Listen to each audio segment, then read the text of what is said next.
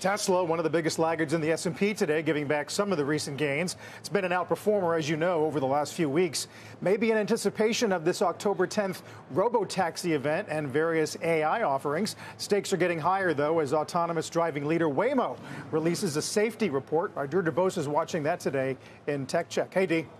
Hey, so Carl, one big number that really stuck out in this report. There's more than 22 million rider-only miles that have been driven through June of this year by Waymo vehicles. That is a more than 200% increase over just 8 months, and really a staggering amount considering how still new this technology is and the fact that it's only operating in 4 cities here in San Francisco, LA, Phoenix, Austin.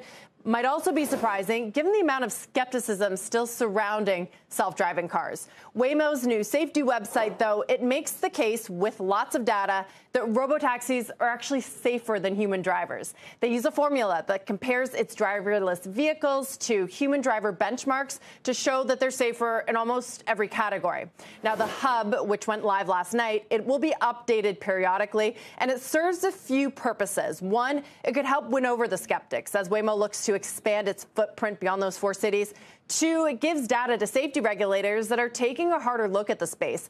3, positions Waymo as a leader, or more of a leader, some might say, in robotaxis, as more competitors come online. And it signals a new standard that competitors may also have to clear, like Tesla, which has yet to prove that its vehicles can deliver fully autonomous experiences, that is without a safety driver.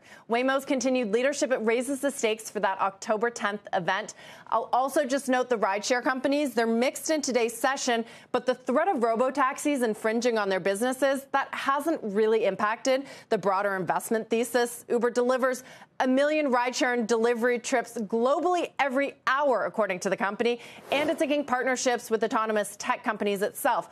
But the rate, which we found out with that website, at which Waymo is clocking rides, and the rate at which other competitors are coming online, there's another announcement this morning, that should maybe give investors pause. Yesterday, Goldman Sachs Communacopia, Lyft's CEO David Risher said that there will be a hybrid form for, quote, a long, long time. He's meaning humans and robotaxis on one platform like theirs.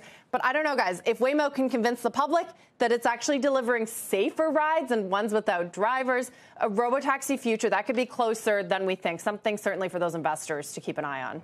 Yeah, it's like pushing a rock up the hill, trying to get society at large to think about it that way.